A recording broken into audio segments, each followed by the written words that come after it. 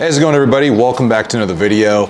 Today, I'm actually going to spend a little time walking you through my thinking in building my 992 GTS, which I'm expecting to land any day now or a week now. It's getting very, very close, and we'll talk about that at the end. But as many of you know, I did have a 992 GT3, which when I spec'd it, it was more just geared for like more track, and in practice it just wasn't as usable as I would have liked, so I decided to get rid of that and move towards a GTS. So that is what we're going to be talking about today. Let's jump right in. Okay, so what I decided to do was go with a two-wheel drive GTS because I do still really love many of the aspects of the GT3, mainly being rear-wheel drive. All-wheel drive, I don't need it. I live in California. We don't really have crazy weather here, so that's not a concern for me. But I did want to make sure that whatever I spec is going to be fun to drive. So that is exactly why I chose the two-wheel version. But I didn't want it to be so far hardcore that it almost was the GT3, because that's exactly why I don't have that anymore. But here we go. First things first, color choices. You know, when I first got my 992 GT3, I loved the color. And because I only had the car for a short period of time, I just wasn't done with shark blue. So I did spec it in shark blue. I think it looks really, really nice in this color. As you can see, it just pops in the right ways. It's not too flashy. It's not like a lava orange or something, but I think it just gives it like a little bit of standing out from the crowd, and at the same time, it's just pretty to look at. So I thought it was well worth the $3,270. So moving on, now wheels. This is an interesting one because with wheels, you've got a couple of choices. You could go with the standard GTS wheels, which are center lock, or you could go with Carrera S wheels. And actually, if you do that, what's interesting is you can actually choose it to be silver, which is the default color, or you can option it to be same color as the car, which I think is a little strange, but let's just click on this so you can see what I'm talking about. There you go. Shark blue wheels on a shark blue car, to me, that's just a little much. So I didn't opt for that, but I thought it was a really interesting choice that they offer. Instead, I went with the Spider wheels, which are no cost option, which I think are actually a really good looking wheel, and they differentiate it from, you know, because obviously you can get the Spider wheels with the S and 4S, by making it just a matte black. I think, you know, for me, I'm not a huge fan of black wheels, but the GTS does have a black theme incorporated into what other variants of the 911 would have as a chrome piece. So to me, black makes sense here. I opted for these wheels mostly because I didn't want to deal with center locks. I mean, center locks are great, don't get me wrong, especially for track use. But, you know, I think the idea behind them is interesting. It should be faster to remove on a racetrack and swap out wheels and stuff, but anybody who's owned center locks knows that's not really true. Matter of fact, it's kind of a pain in the butt because you've actually got to do torque specifications that are really, really high. I think it's like 462 foot-pounds or something like that. And there's a procedure. It's not like you just tighten it and it's good. So for me, I didn't see this as, you know, a option that makes my ownership of the car better, because for the most part, this is a street car. It will do some track time, but I think in general, what you're gonna find is it is a little bit more of a pain in the butt to live with, and then also limits your ability to take it to a tire shop that might not have the ability to throw those center locks on. So anyway, long story short, 5 lug works for me. Now, moving on. Obviously, you've got lots of options when it comes to interior. I thought really long and hard about going with this sort of, well, a couple interiors. Like, I liked the idea of a bright interior because to me, like, this brightness in contrast with the blue it just looks hot to me. Like I just think that looks so great. But I also kind of like tried imagining myself living with it. And, you know, and I don't know, maybe somebody in the comments can update me, but if you have this sort of whitish, leathery material, what's it like to live with on the daily? Because I imagine myself getting in and out with jeans and then looking down and seeing some like slight blue hazing from my jeans or something. Like, you know, I don't want to be in that position. So I just decided to play it safe. And also for resale value, I think it was a safe bet to do a GTS interior. It's also a really good package. Here you can see it cost, you know, roughly 4,500 bucks. But you get a lot for your money here because it's not just what's in the, you know, the material of the seats, which, by the way, there's two materials here, right? There's the race text in the centers, and you get the leather on the outside with the deviated stitching, which is either chalk in color or carmine red.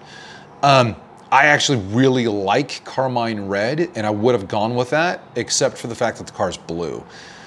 Some people like the contrast between blue and red in their car, but I kind of think it looks a little too like Superman DC-ish for me. Like I just don't think it, I think it kind of clashes a little bit. That's a subjective thing, but for me, I was like, okay, I want this thing to not stand out in that regard. So the safe bet is chalk.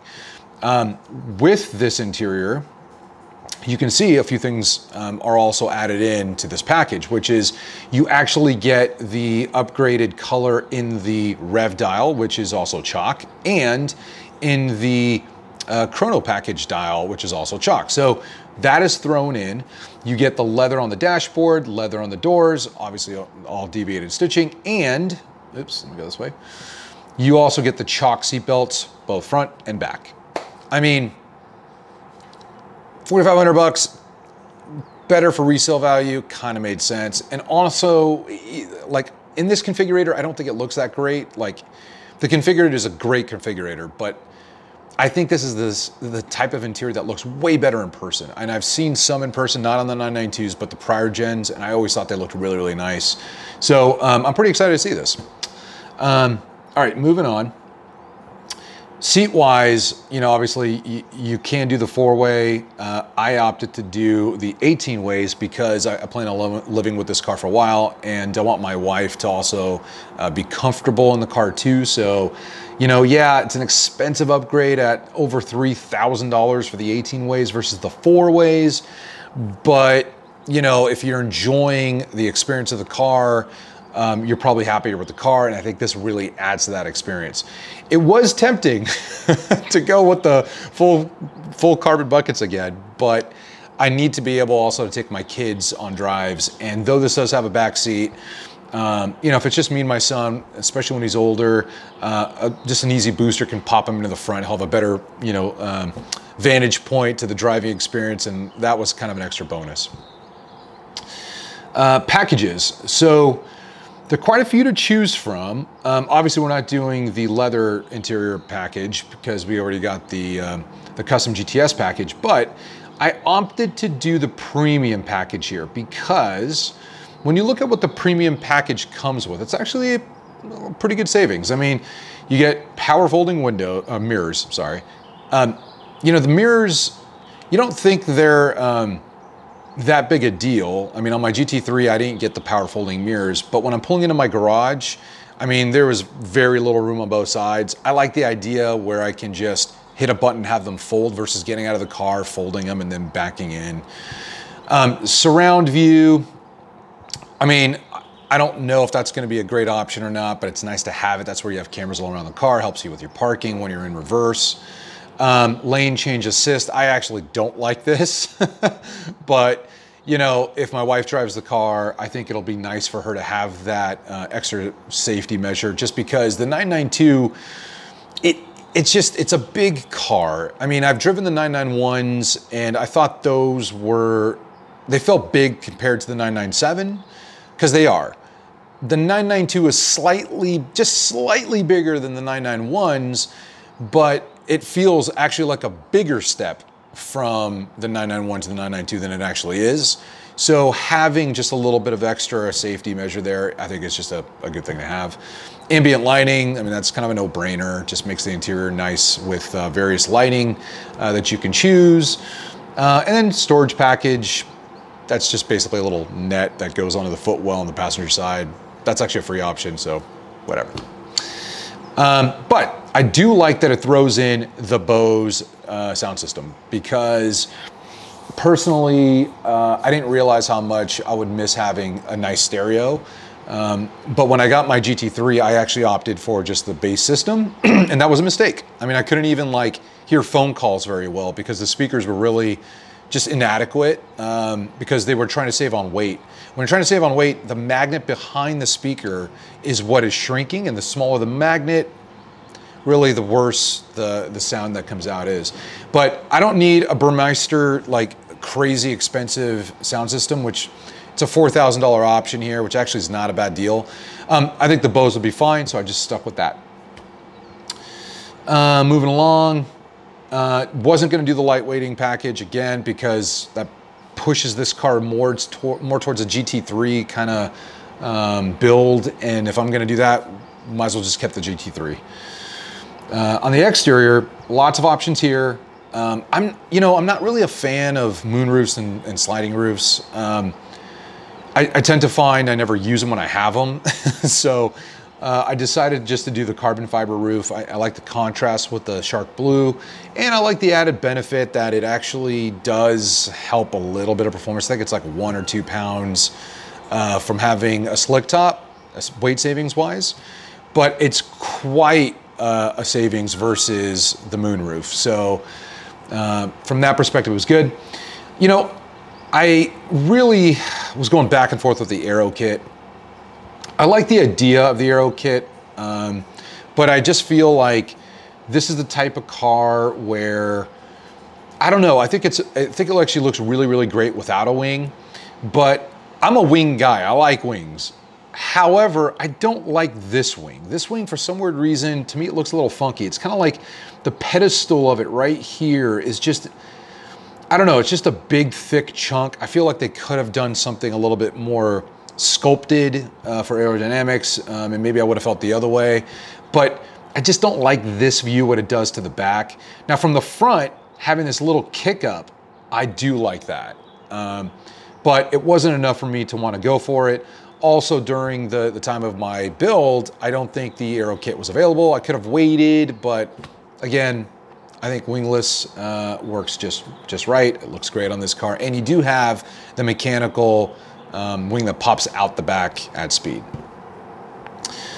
Now you can do high gloss options, which basically just take a lot of the matte parts of the car, like this bottom diffuser, the wheels, the front lip, this black underneath the mirrors. And it actually just paints, instead of matte black, gloss black. I didn't do that. You know, I kind of feel like the car looks kind of mean when it's more matte. I think if it's glossier, I don't know, to me it's more for looks than anything else, but I want to use this car. And if you've ever taken your car on like a country road and then gotten back, you've probably noticed there's a ton of bugs splattered everywhere. And on glossy black surfaces, that just doesn't like look good or clean off easy. But on matte, it doesn't really matter as much and it seems to come off easier. So I opted not to get that, but I did do, and I'm probably gonna regret this, but I actually did do the protection film on the front of the car. And the reason why is because, you know, I really felt like I want to be able to drive this on day one. And actually, I've got a road trip coming up where I am going to be taking this car, assuming that it gets to me in time. So I wasn't going to have time to get it professionally PPF'd. So I felt like that was a reasonable cost to do. It's basically the front half of the car. It's the front bumper, the front fenders, the hood, and maybe the mirrors. Yeah, I mean, we'll see if that was a good purchase or not. I have heard that the material they use is really, really thin in comparison to what you could get at a professional detail shop. So I don't know, maybe I'll update you guys down the road on that one. Okay, so moving along these options now, I did do under door puddle light projectors. I know it's a little cheesy, But come on, I mean, it's only 160 bucks, and I think, you know, there'll be moments when it'll become like a point of conversation with somebody who's never seen something like that. So I thought that was fine. I like having the decals on the car. I thought about doing a stripe. I didn't. I could always add that later. Thank you to Suncoast Parts.com. They have a ton of great stuff for Porsches, so check them out.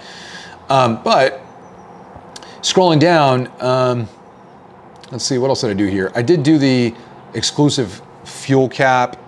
I mean, another 160 bucks. It's not a big deal, but just a small added little touch where you get a nice looking fuel cap. Oh, I guess we're not showing it here, versus just the plasticky black one that comes with it standard. Other than that, let's go to the performance stuff. So the PDK, interestingly enough, is the default option. So I guess that's Porsche's way of saying, like, we kind of would prefer you, or we think it's spec'd best as a PDK. But, you know, I still want a stick for a little bit longer. I enjoy driving stick. I've never had the 7-speed, but from what I can tell, this 7-speed is a little bit more refined. They've changed it from the original 7 speeds from the 991, where it really is like a 6-speed with a 7th overdrive. So, you know, we'll see how that works out, but I'm pretty excited to be driving this in a stick, especially with the turbos and the torque down low. It should be pretty cool. I decided to keep the standard suspension. I mean, yes, you could go with the PASM, which raises the suspension up and actually softens it a little bit than the sportier shocks that come with it. But I just kind of felt like this car should have something in it to remind you that it is a sports car. Even if it's a daily, like this is a step down from the GT3. So it should be actually a good balance. So I kept that. But I did do dynamic chassis control for quite a bit of money more, because you also have to do rear axle steering if you get that. So that basically has, you know, the roll bar control unit and also rear axle steering. Rear axle steering is almost a must. I think in this type of car you have to get it because it's just going to make the car drive so much better, especially at low speeds where turning radius is an issue. So in case you don't know, rear axle steering actually helps turn the wheels in the back in conjunction with the wheels in the front, but at different speeds it does it differently. So I think under 30 miles an hour it actually turns it in conjunction, or actually, I'm sorry, opposite direction. So if you're turning left like that, it'll turn them right. So that way you have a tighter radius. I think above 45 miles an hour, it turns them, here your front wheels are going like that on the freeway, your back wheels are gonna go like that on the freeway too. So it's actually gonna zip you around a lot more direct and in an agile fashion. So that's a pretty cool sensation. Fuel tank, get the extended fuel tank. I mean, unless you're doing, you know, club racing and you really want to do weight savings. I mean, a 16 whatever gallon tank that comes standard versus the 23.7, it's just worth it, especially if you're doing like a road trip. Stopping less at the gas tank is a good idea. I opted no PCCBs, kind of for the same reason I didn't want center locks. It's a great idea, but in general, these are the upgraded steel brakes. It's not going to be a full-time track car. I think steel brakes are really, really good and a lot cheaper. Yeah, you're going to be replacing them a little bit more frequently, but you know, at a reduced cost. Oh, and by the way, there are companies that make you know, composite ceramic brake upgrades in case you ever want to do that down the road, and actually cheaper than the Porsche ones. By the way, with Porsche PCCBs, I don't know 100%, but this is what I keep hearing. I've heard it a few times, which is if you, like for example, if one of those rotors gets chipped, you actually have to replace that axle with rotors. So it's not just one, you have to replace them both, and that's very, very expensive. So just didn't want to deal with it. I did do brake calipers in black, and if we take a look at that, see when they're red, I just feel like it was that Superman thing again, but when it's black, it just seems to flow a little bit better with, you know, the car's, you know, just the ethos of the car, if you will. I definitely did the front axle lift system. If you see my driveway, you'll understand why. What else did I do? I didn't do the LED matrix lights because when I was speccing this out, those actually weren't, they weren't actually US legal. So you can get them, but like they wouldn't actually function the way they're designed to. So I just kind of felt like, why bother? But since then, now they are. So I guess I'm asked out on that one. However, Suncoast Parts does carry these lights too, so you can actually swap them out. And the 911 light, like modules, the fixtures, they actually pop out really easily. You could always upgrade them later on if you want. Let's see, I didn't do any of that stuff. Didn't do any of this. You know, on the interior, there is one thing I did do, which is, let me see if I can find it here.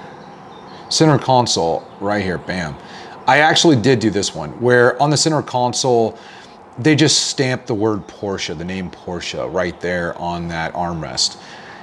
Like the package that it comes with, I mean, it's wrapped in Alcantara, race text. But I just thought it was a nice little touch to have it actually stamped with Porsche there, and just one extra little touch. So I did do that.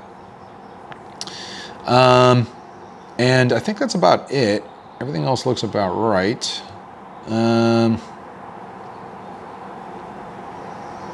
So let's take a look at what we got. All right, so Shark Blue, black accents, GTS interior, 7-speed. And there you have it. I mean, it's, you know, just a well-spec'd GTS, and, you know, I'm pretty excited to get it. I know it actually has, just as an update, it looks like in the configurator, actually not in the configurator, but in the My Porsche app, you can actually track more or less where the car is, and it's hit or miss depending on when you refresh, but mine is showing that it's reached the destination port, and it's actually sitting, being processed as we speak. Now, the next step is how long will it stay in processing at the port? That's really up to the Port Authority. Once it clears customs, then it's got to get on a truck and then be driven 40 miles to the dealership, where then they need a day or so with it to take it out of delivery mode and PDI it and take off all the wrapping and clean it up and all that good stuff. But what's interesting is I thought about this because when my GT3 showed up, it actually went from the day it hit the port to the dealership in like 6 days. It was really, really fast. I got a feeling it's gonna be longer on this GTS delivery. And I think it's because my car probably got there early, and now it's probably one of the first cars sitting there making it to this dealership. In other words, they got to wait for more boats to come delivering more cars for that dealership to fill up the trucks or a truck that's going to be delivering the cars to that dealership, versus just hiring a truck to take one car 40 miles. So they're not going to do that. They're going to let it sit there and wait for the other cars to show up, process, and then load up the whole truck, so that way they're getting the most for their delivery.